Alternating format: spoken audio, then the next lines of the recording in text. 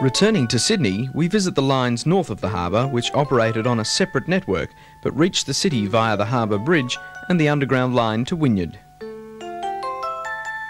Toast rack trams on the Northern Bridge approach.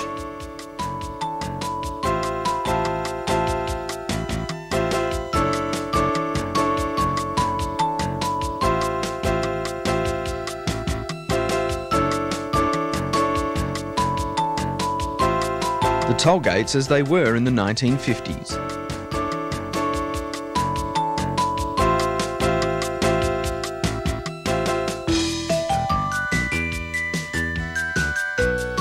Inbound trams cross the road lanes leading to the bridge on the largest trams-only bridge in the Southern Hemisphere and perhaps in the world. At Milson's Point and at Wynyard, trams ran through platforms which had been designed for use by trains. Ramps brought the trams close to the height of the platforms.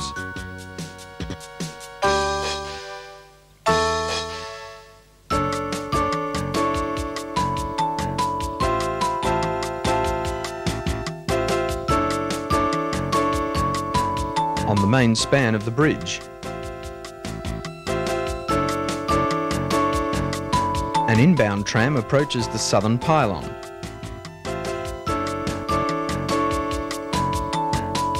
On the southern approach,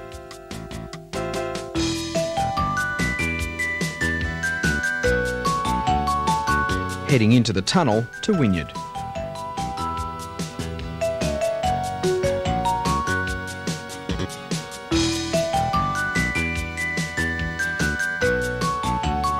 Driver's eye view as an outbound tram approaches the end of the tunnel.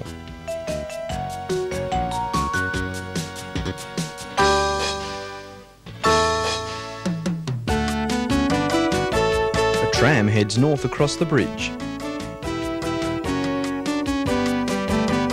After the trams were replaced by buses, the tracks on the bridge were not taken over by trains as intended when the bridge was built, but were converted to 2 roadway lanes.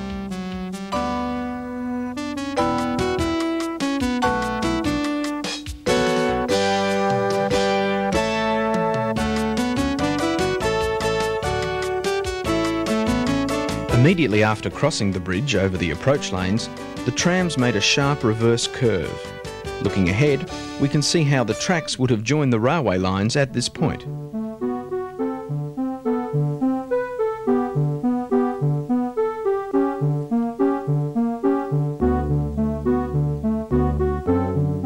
Approaching North Sydney Station, trams ran alongside the railway tracks.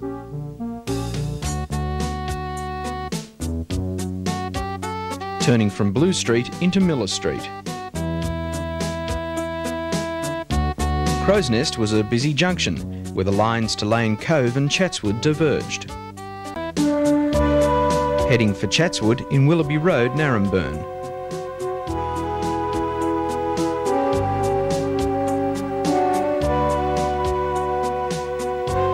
An inbound tram on the Lane Cove line makes good time along the Pacific Highway approaching Gore Hill.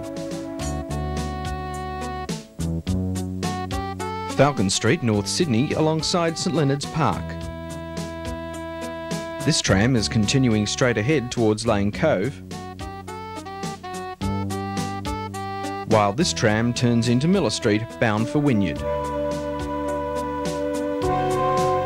Falcon Street had been widened, but the tram tracks remained off-centre to the end. An outbound tram turns into Falcon Street and cuts a corner at Merlin Street to reach Military Road. The depot for the North Sydney lines was in Military Road, Neutral Bay. Toast rack trams run into the depot at the end of the morning peak hour.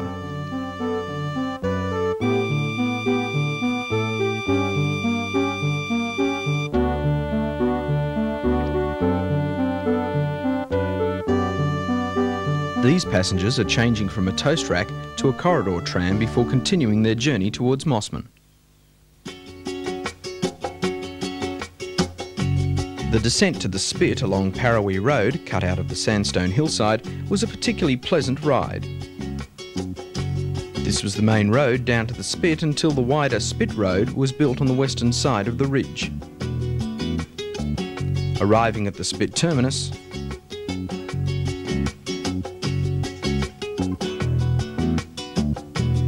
and climbing Parle Road.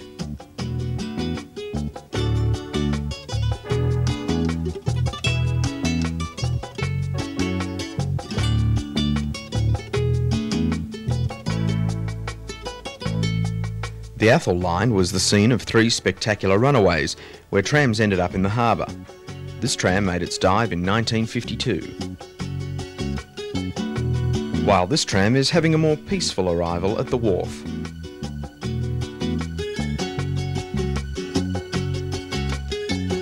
Many visitors to the zoo arrived by ferry and took a tram to the top of the hill. Many Sydney tram routes offered spectacular harbour or ocean views, but for a ride through the bush, the lines to Athol and to Balmoral were beyond compare. This passing loop on the climb from Athol was known as Ashton Loop.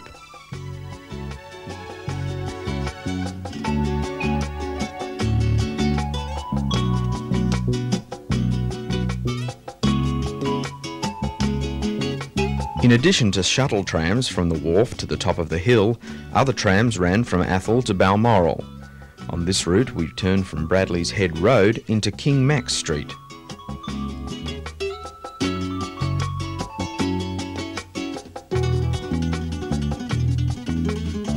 Into Middle Head Road and pass a track cleaning tram known as a scrubber car.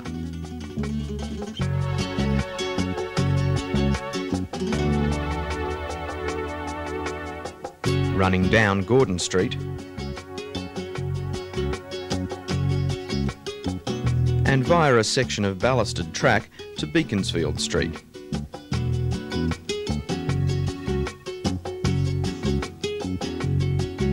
From Beaconsfield Street, the line dropped down to Balmoral on a spectacular alignment with harbour and bushland views.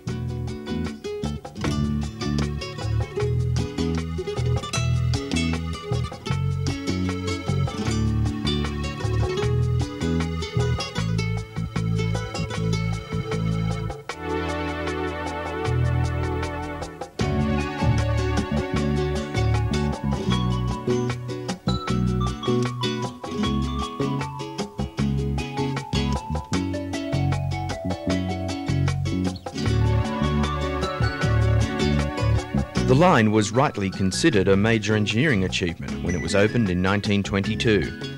Some sections of this route have been used for housing, but for the most part it remains untouched, although now so heavily overgrown as to be unrecognisable as a tramway alignment.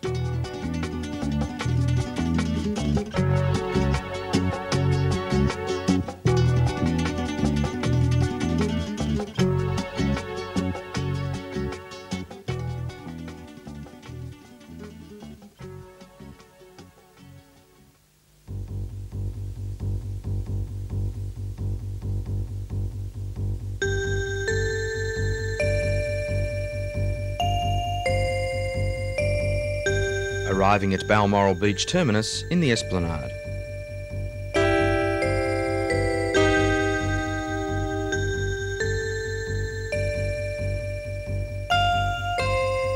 A tram leaves the Esplanade to start to climb the hill.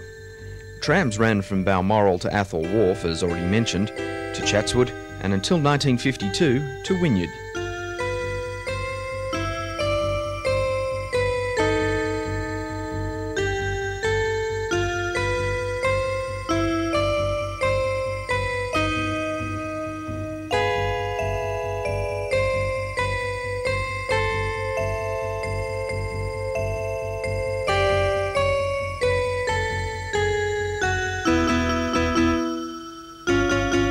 A pair of toast rack trams heads down the hill and arrives at Balmoral to pick up pupils from Queenwood School heading home in the afternoon.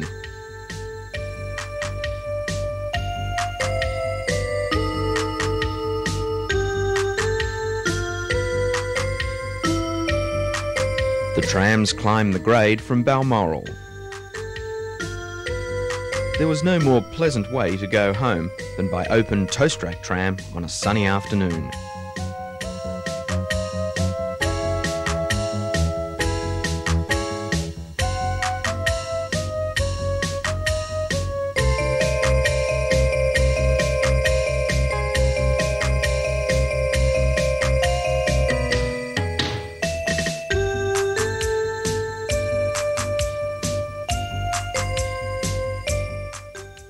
Three other tram lines served ferry wharves on the northern side of the harbour. This is the Mossman Wharf line with a tram heading down Avenue Road.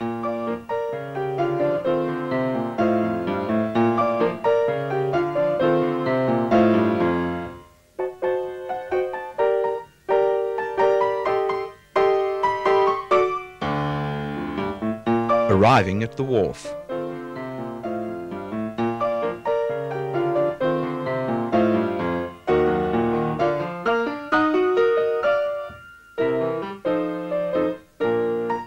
Until 1935, trams terminated at Mossman on a balloon loop cut into the rock wall. This tour tram is using a remnant of the loop retained as a siding.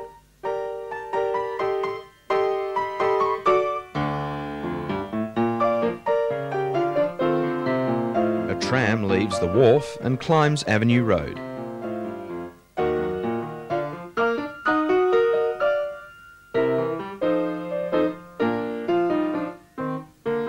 On the Cremorne line, a tram heads down Spofforth Street near Ranges Road.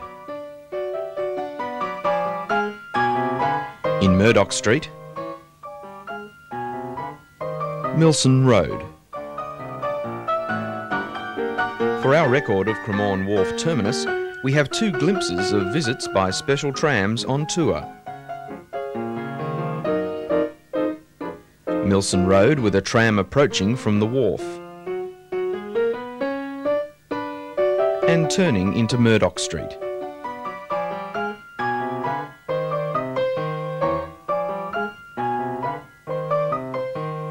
Apart from the Darling Street Wharf counterweight, the Neutral Bay line was the steepest in Sydney, and this made it a haven for old four-wheel trams fitted with special brakes, long after they had disappeared from the rest of the system. A pair of E-Class trams leaves the depot for an afternoon peak hour run.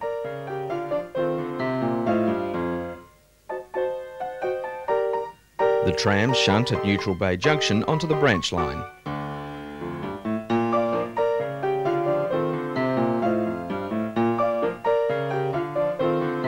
Turning from Wickham Road into Carraba Road.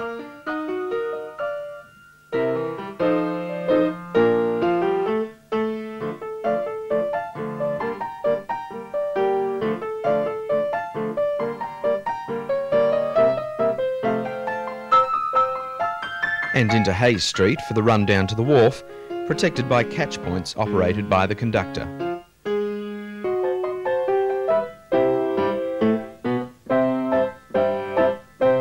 The E's were permanently coupled pairs of four-wheel trams. Once relatively numerous, the last few saw their last use on the Neutral Bay line. Turning into Wickham Road, and running back into the depot. A K-Class tram heads down Wickham Road bound for the wharf.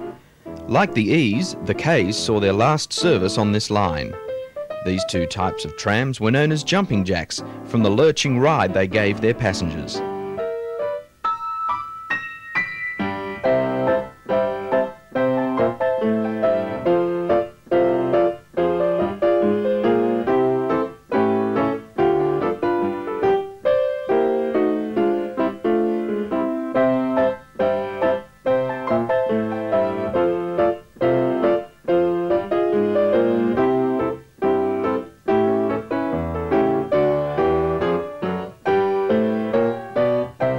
Peak hour trip, climbing Hayes Street,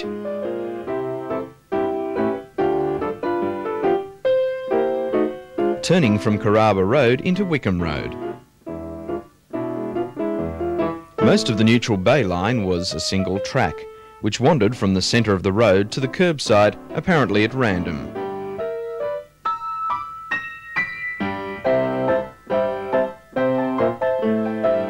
arriving at Neutral Bay Junction. In 1952, a brand new corridor tram was allocated to the line, specially equipped with an electric braking system.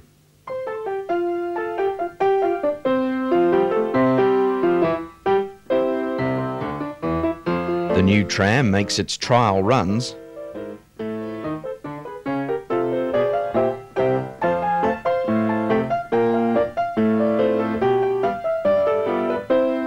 and arrives at the wharf in regular operation, providing a comfortable contrast to the jumping jacks it replaced.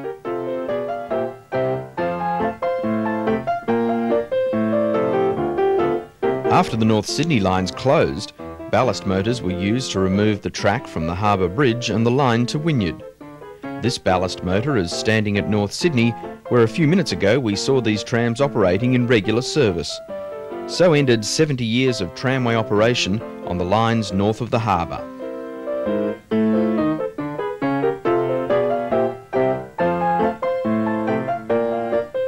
Before leaving the northern suburbs, we'll visit the system at Manly.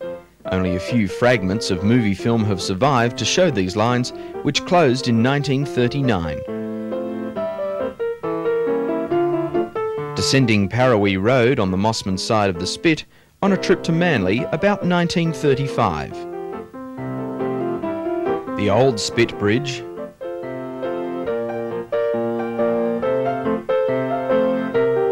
trams on the Manly side of the Spit, climbing from the Spit, Manly Wharf.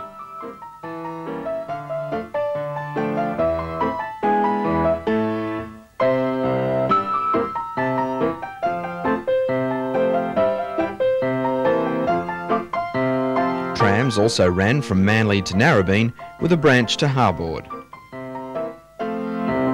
This is a view of Narrabeen Terminus, the northernmost point reached by trams in Sydney. We complete this 1935 outing with a return to Circular Quay by ferry, a trip whose pleasure is timeless.